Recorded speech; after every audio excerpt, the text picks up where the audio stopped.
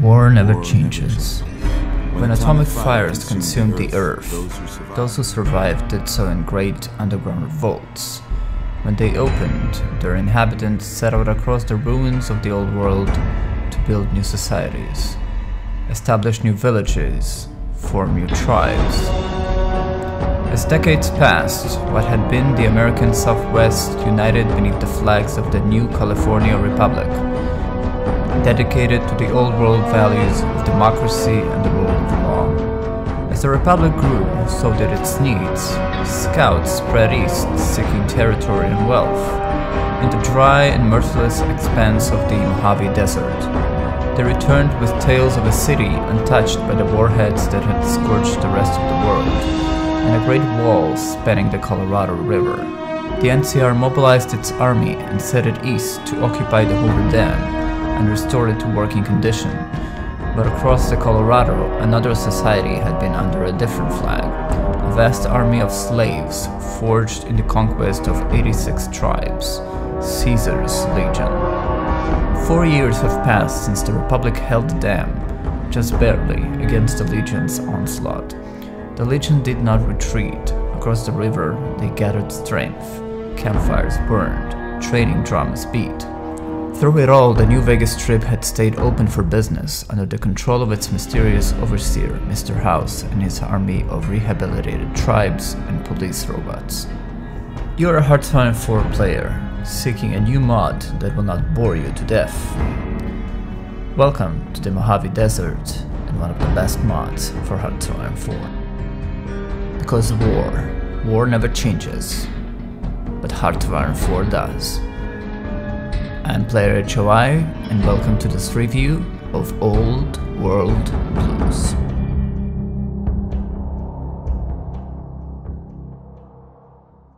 Welcome everybody to this review of Old World Blues.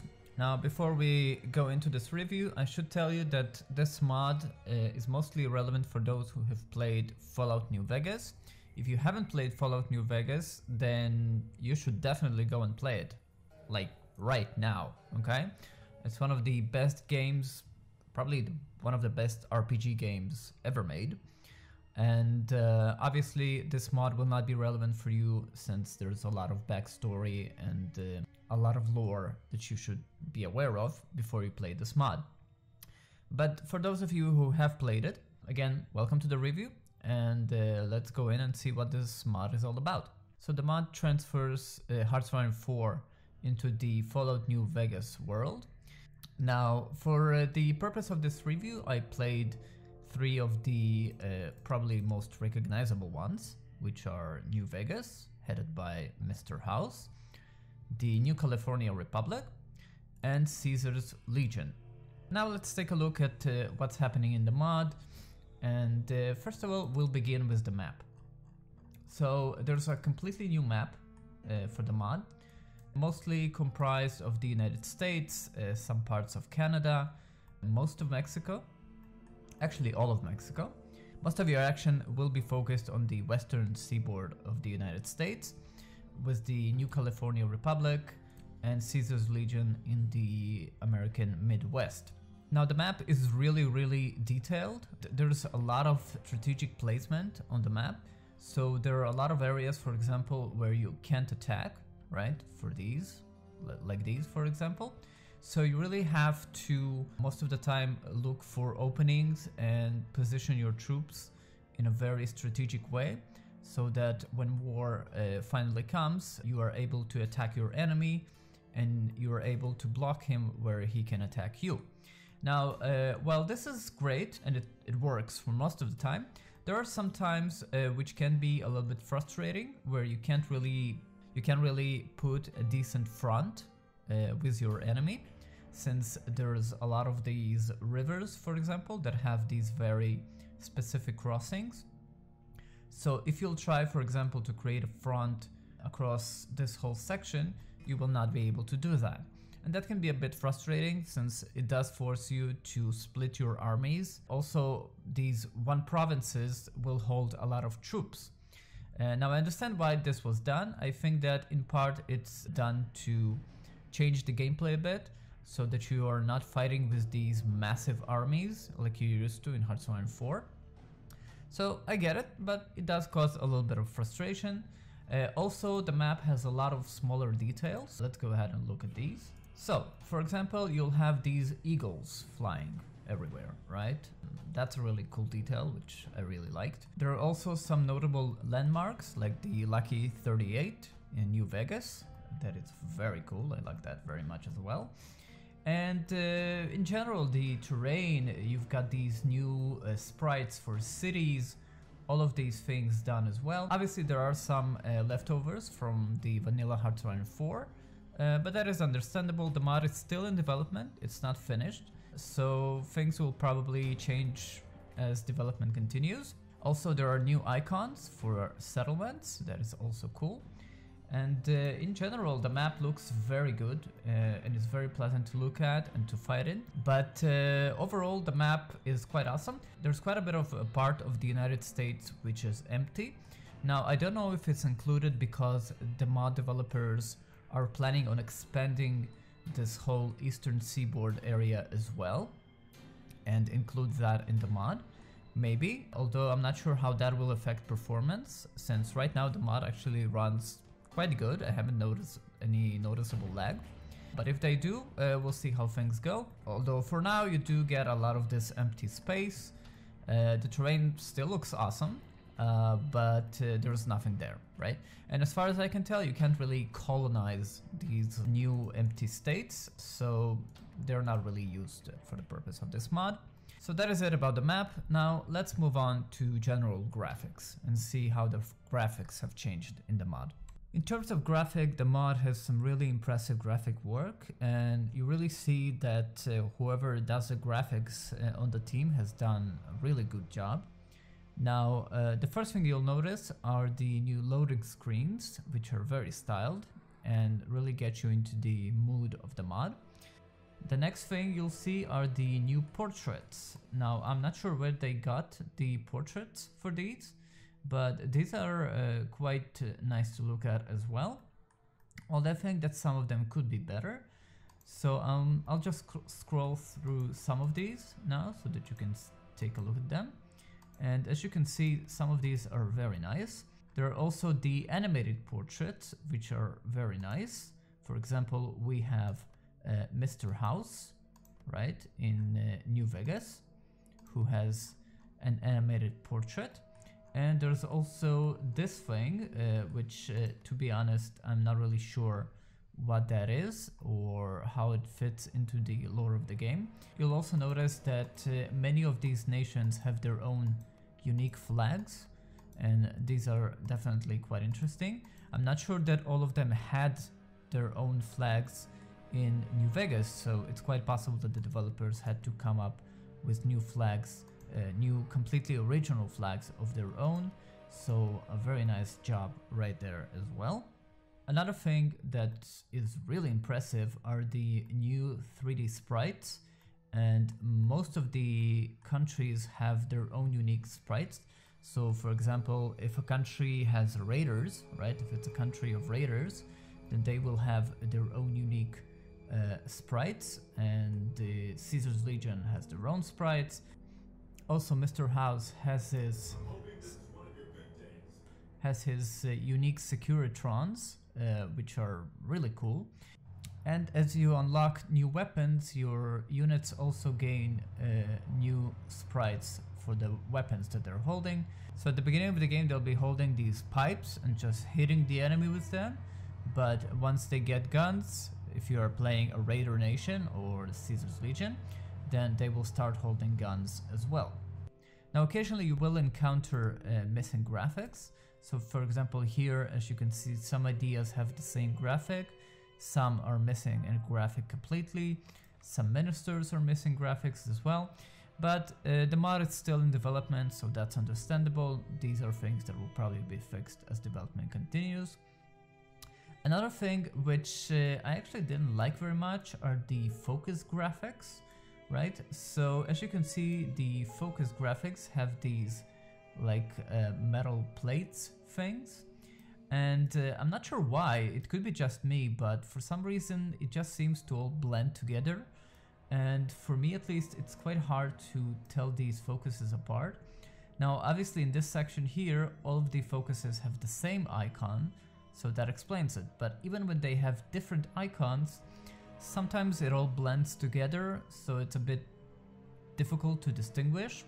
But hopefully this is also something that will change in time.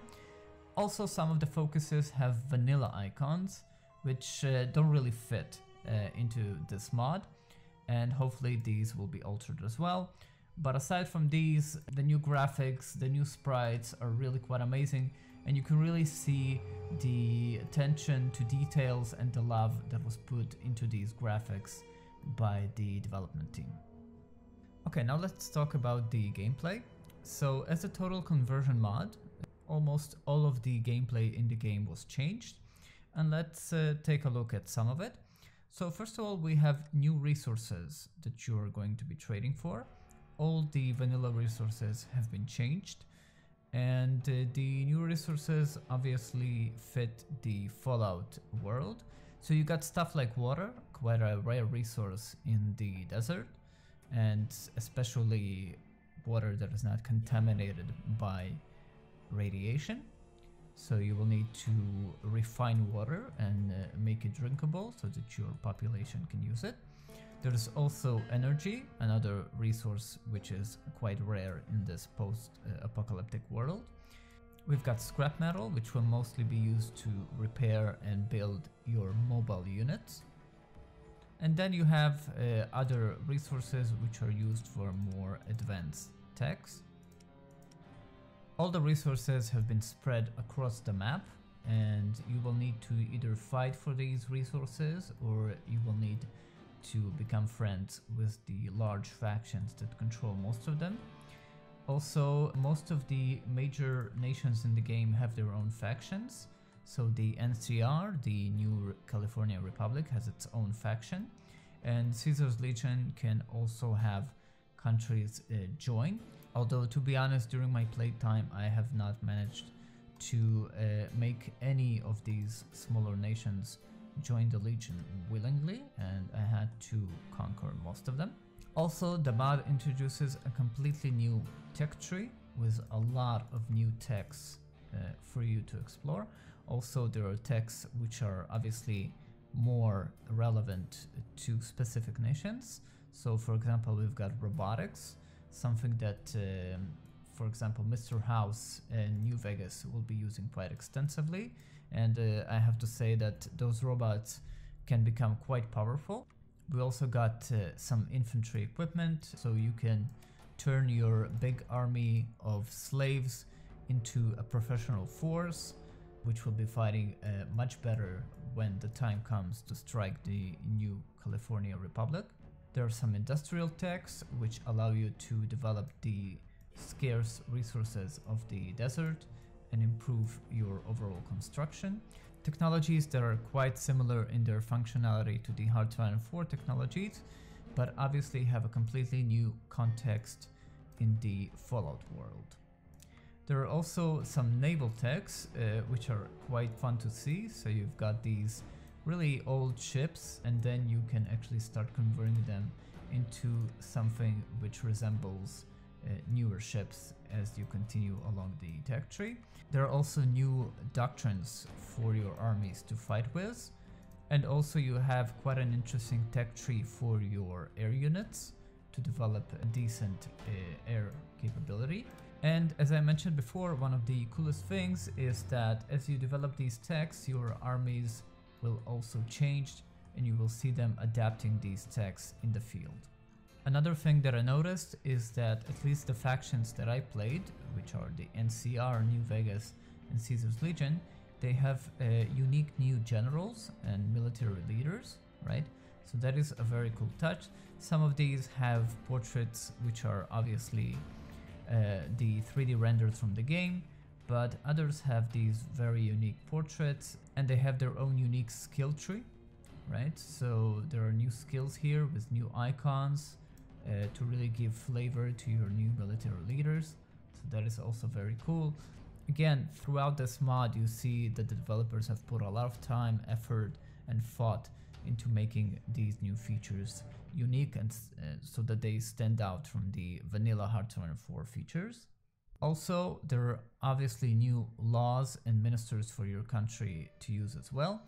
Now, I didn't like some of these icons since, I don't know, they sort of don't really give me the idea of what's changing between laws, but the laws are quite different. There are some weird ones. So, for example, with slavery, you have a law, for example, here with organized slavery, which doesn't really give you any benefits.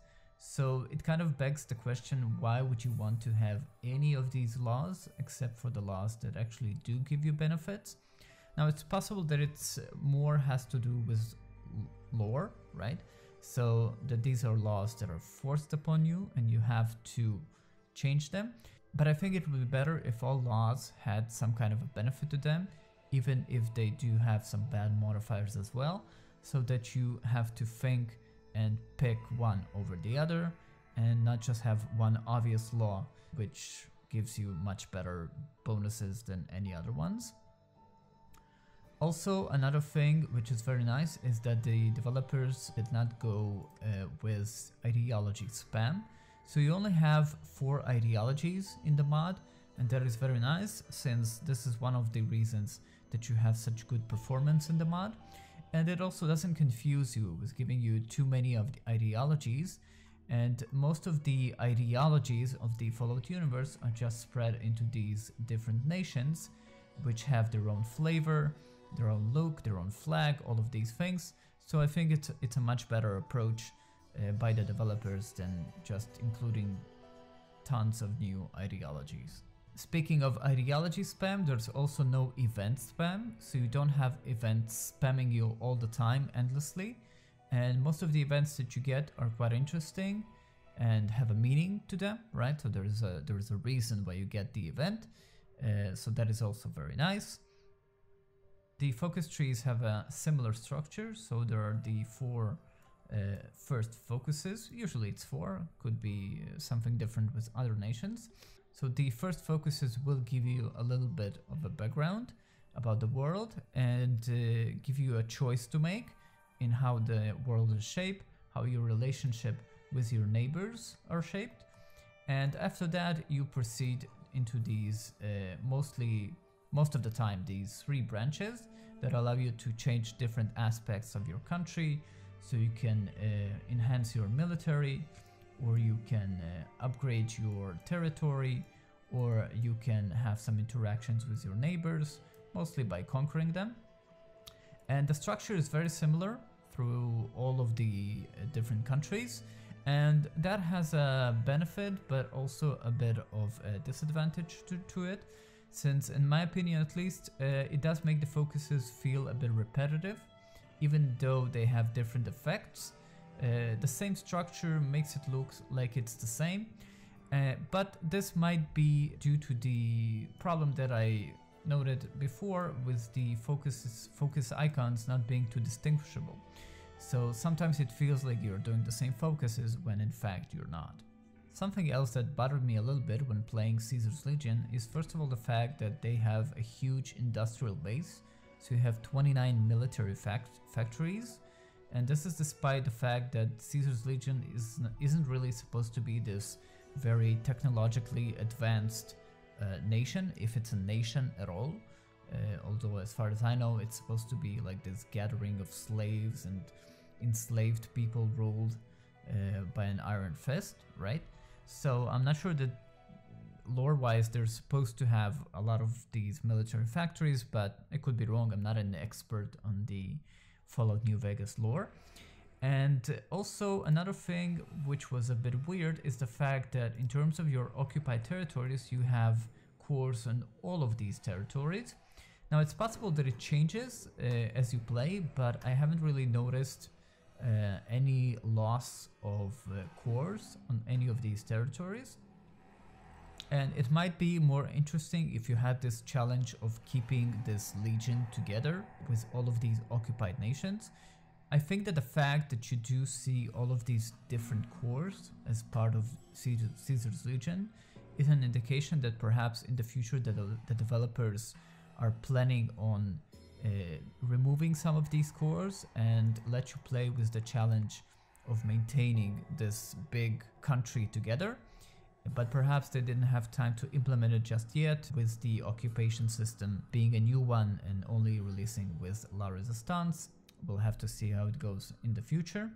You also have a new currency in the game, or I should say that you have three. You have the Legion Denarius, you have NCR dollars, and you have the battle caps. And once you join either the NCR or the Legion, you can switch to use any of these. And there's also slaves in the game, which can enhance your industrial capacity. Another small feature that I really liked, that really brings character into the new models, is the fact that they all have their sound clips from the game. So, for example, when you click Mr. House's robots, they have a few lines that they can say. So, for example, like this. Good to see you. I bet you're up to something. Please obey all weapon laws. Enjoy your time in Vegas. Be advised, visitors will be held responsible for the behavior of any non-human sapients accompanying them. And I'll let you discover the other ones on your own. The mod also incorporates a lot of the sounds and effects from Fallout New Vegas. So when units on the map are fighting, their weapon effects will be similar to the effects you hear in Fallout New Vegas.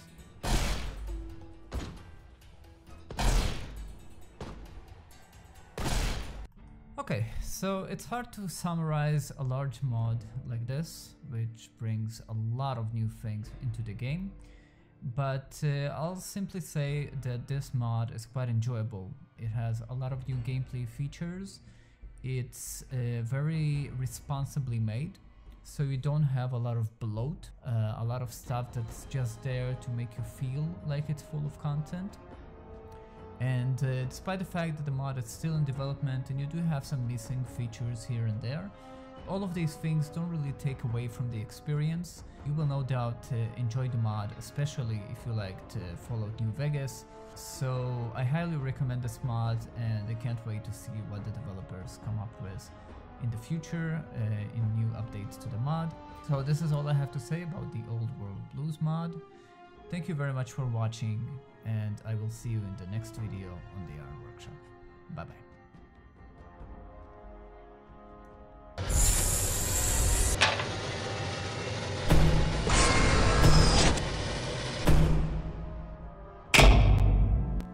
Hey guys, if you like this video, please hit that like button and subscribe. It helps the channel grow. Check out these other videos on the Iron Workshop that you might enjoy as well. Please consider supporting the Iron Workshop on Patreon. This will allow the channel to grow and become even better. Thank you.